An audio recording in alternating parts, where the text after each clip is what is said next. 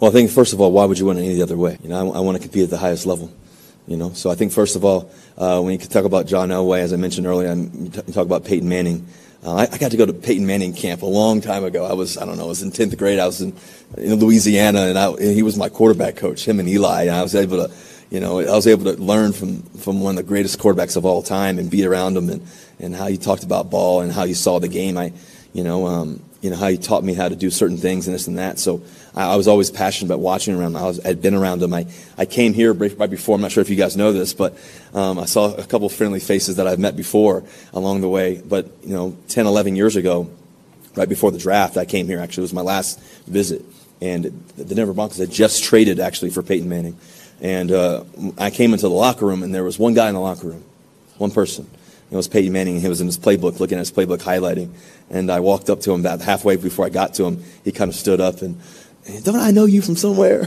Started laughing and he shook my hand. He said, Russell, man, I remember coaching from way back then.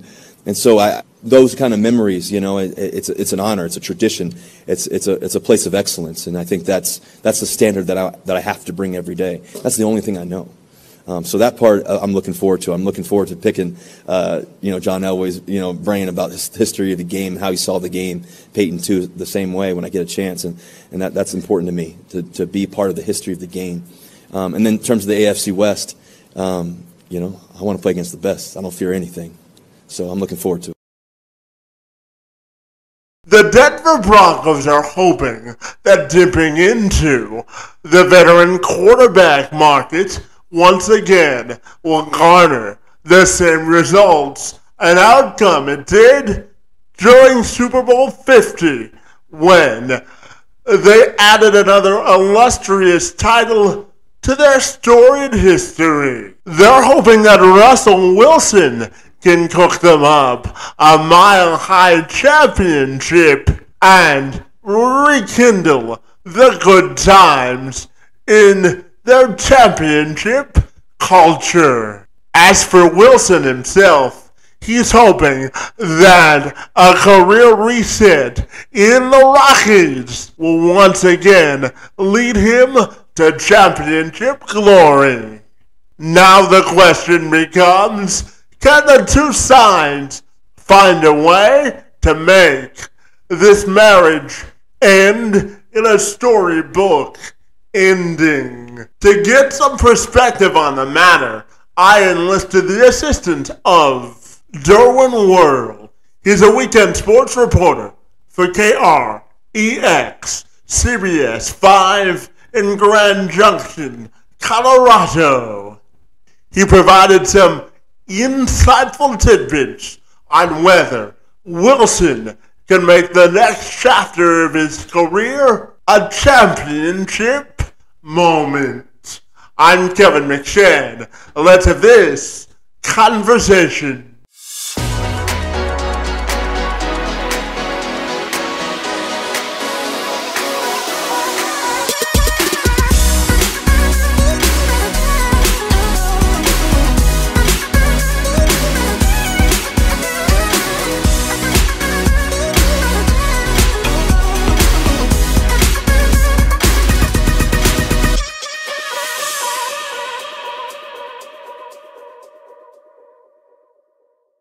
So why don't you ready? I'll take a moment to welcome you to the program, and I'm super excited to talk to you more about a little bit about certain Denver Broncos football.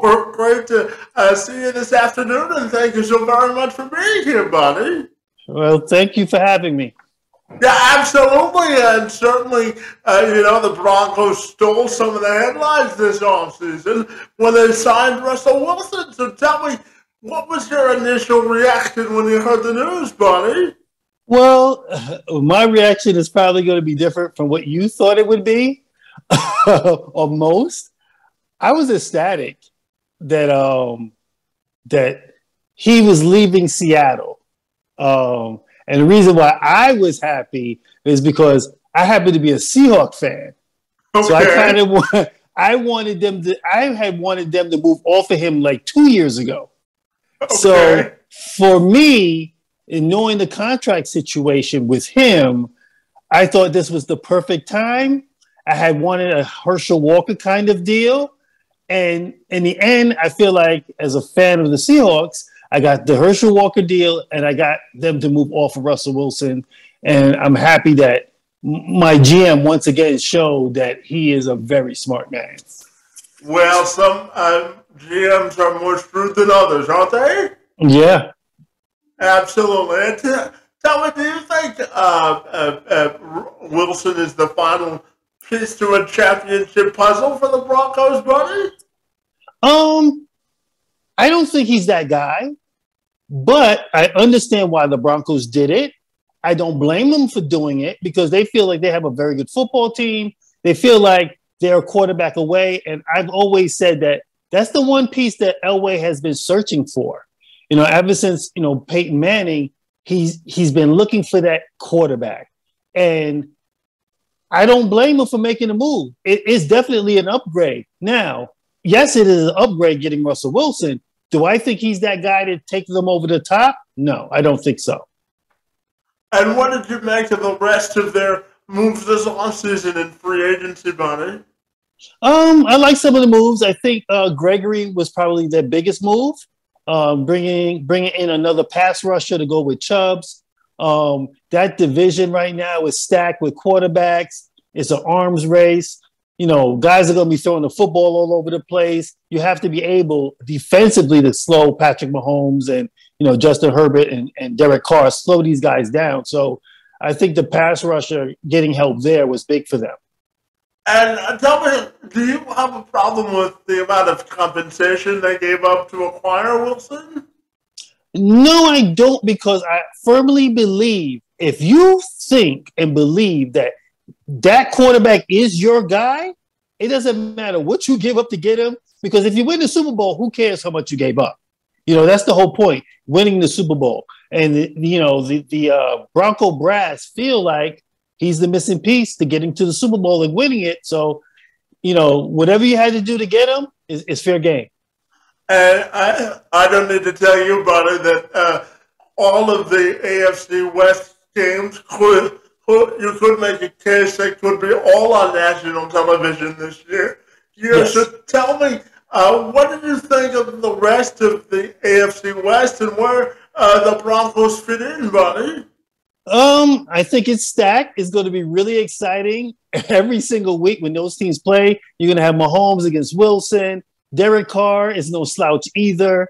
Where I would put the Broncos right now, I got to put them third or fourth in the division, honestly, because I still think Patrick Mahomes and the Chiefs will be at the top.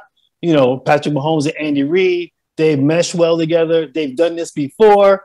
I love Justin Herbert, the quarterback for Los Angeles Chargers. I think he has some of the best talent in the league. The Chargers kind of seem to always shoot themselves in the foot. They missed the playoffs last year by a game. But now they got Khalil Mack. If Bosa can stay healthy, they're going to be a problem. Defensively, they have not stepped up to the plate yet. They've had injuries 2 years ago. They kind of underachieved last year. I expect them to take a jump. Not Denver, but the Raiders, Carr is not a bum, and now you give him Devontae Adams. Yeah. And the guy that no one really talks about, and I call him a poor man's Cooper Kupp, is the other receiver. His name is escaping me. I was talking about Hunter Renfrow. Yeah. Hunter Renfrow, that guy. He's a problem. And if Waller can stay healthy, he has 3 legit weapons to throw the ball to. When I look at the Broncos, my question with the Broncos is this. Russell Wilson left Seattle, not because they weren't winning, because he was there for 10 years. Maybe he missed the playoffs twice. So 8 years he went to the playoffs. He left because he wants to throw the football. It's about him right now. He talks about his legacy. He loved Drew Brees. He wants to be like Aaron Rodgers. He wants to be like Tom Brady. He wants to throw the ball. Now he goes to Denver. You got a new head coach who's never been a head coach before. So we don't know what Hackett's going to be as a head coach. We know what he is as an OC, offensive coordinator. So now, are you going to allow Russell to throw the ball 30 to 35 times a game? Because he couldn't do that in Seattle. He tried to twist Seattle's arm. Seattle wasn't falling for it.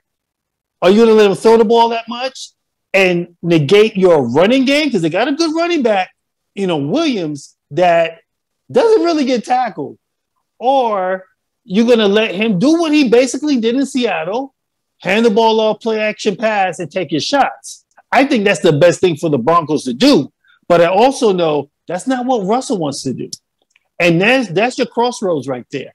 Because I think if you give Russell Wilson volume, which is 30 to 35 throws a game, it's not going to be good for him. And it's not going to be good for that team. That's just my opinion.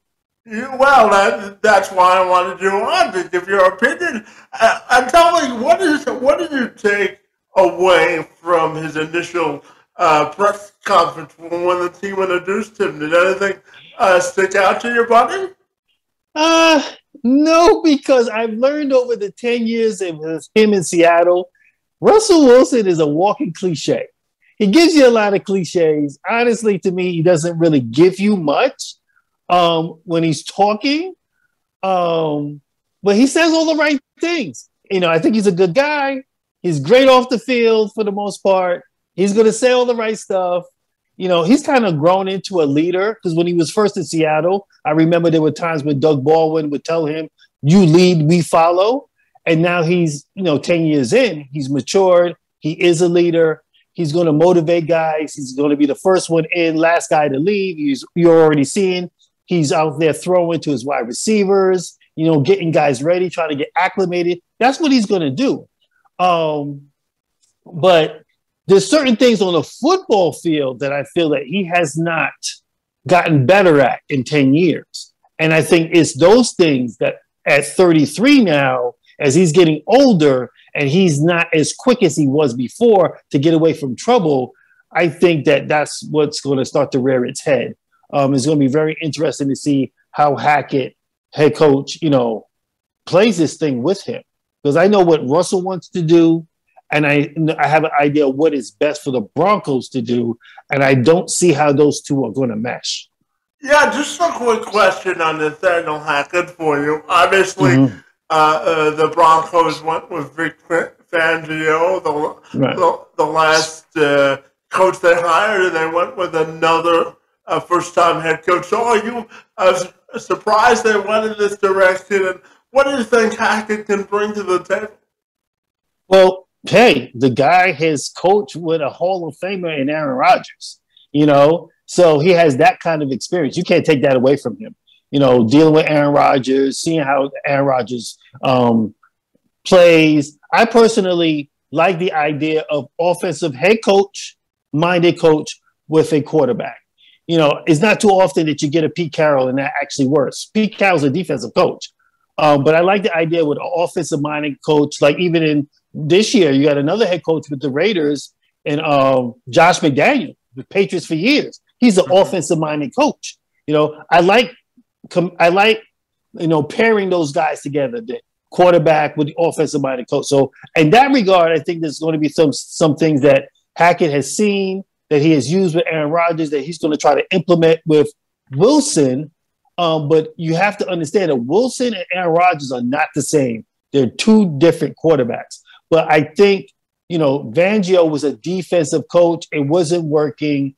He wasn't really successful there. So I actually like the Nathaniel Hackett hire. I think it's a step in the right direction. Yeah, my final Broncos question for you has to do with, they've put a lot of ammunition into this, and they've sort of pushed their chips at the center of the table for this move. So how do you think this ends positively for the Broncos over the long term? Well, it's going to be a battle because if you look at that AFC, the division is stacked. You still have Buffalo in the East. You have Tennessee was in the playoffs last year. I've always felt that the Indianapolis Colts are playoff ready. They were a quarterback away. I honestly feel with getting Matt Ryan kind of stabilizes them. They're going to be there. You figure the Ravens will be around. The Bengals went to the Super Bowl. Everybody can get into the playoffs. It's going to be a dogfight. With Denver, with the moves that they made, I don't blame them for the moves. It was moves that they had to make. The same thing the Rams have done. You push all your chips to the middle of the table, you take your shot. That's what they're doing right now. So I commend them for that. I just wonder, I just don't feel that Wilson is that guy to get them over the top. I still like Mahomes better. I still like Justin Herbert better. I like the Chiefs team as a whole. It's going to be interesting to see. And then the other problem is that no one's talking about is that Russell has 2 years on his deal. After this year, he's coming to the table. His agent is going to come sit down and want a new contract. What are you paying him? If you're the Broncos, you traded everything for him. You have to pay him. Now, let's look at the quarterback market. What are quarterbacks getting right now? What is Aaron Rodgers getting? What is Patrick Mahomes getting? They're getting like $50 million a year. They're getting close to that kind of number. Wilson is going to want Mahomes' money. He's going to want Aaron Rodgers' money. And he's coming to the table. He's not waiting for 23. He's coming after 22. So how he plays this year, if Denver doesn't make the playoffs, which is possible with the way AFC is stacked, what is the front office of Denver going to do? Because now the expectations are high. They expect Russell Wilson, he's the Messiah, lead us to the promised land, get us to the playoffs, get us to the Super Bowl. If that doesn't happen, what are you paying him? Can you justify giving him a huge, forget about Watson in Cleveland. He just shattered the market, and Watson hasn't been to a Super Bowl. Even though I think Watson's a better quarterback than Russell, in my opinion. But it's going to be really interesting after this year because, this is not over. Denver's going to have to make some decisions after this season. Now, if they win the Super Bowl, you probably give Russell Wilson a blank check and tell him he can write whatever he wants in the check. But that's yet to be seen. Yeah, absolutely. And but the NFL draft is about a week and a half away. So tell me, what are you most looking forward to seeing play out during the draft, bud? Well, they gave up a bunch of draft picks. I think they could maybe get a piece or two to shore up the offensive line. Maybe get some linebackers in there that kind of help them out. But when you have put all this money into Russell Wilson and him being the guy, you want to make sure that you protect him. So you get him, you got some good weapons at wide receiver, but you have to get him some offensive linemen to kind of keep him protected. Like I said, he's 33 now, going on 34. He doesn't move like he used to. I've seen a couple of times where those 380-pound linemen have kind of got to him before he can get to the corner. So you want to definitely protect him, and you work it through the draft. Yeah, absolutely. And tell me, Derwin, if people want to get connected with you or follow the market, buddy, what's the best way they can do that? You can hit me up on Twitter at Derwin, Derwin, last name Worrell, Worrell. That's probably the best way to catch up with me. Fantastic. Well, Derwin, we share a mutual passion for football, and I really want to thank you for spending a few minutes with me talking about the addition to Russell Wilson to the Broncos. Your time on my behalf and work in the space, buddy, is most appreciated, and I want to thank you for being here today. Well, thank you for having me, and let's do it again sometime.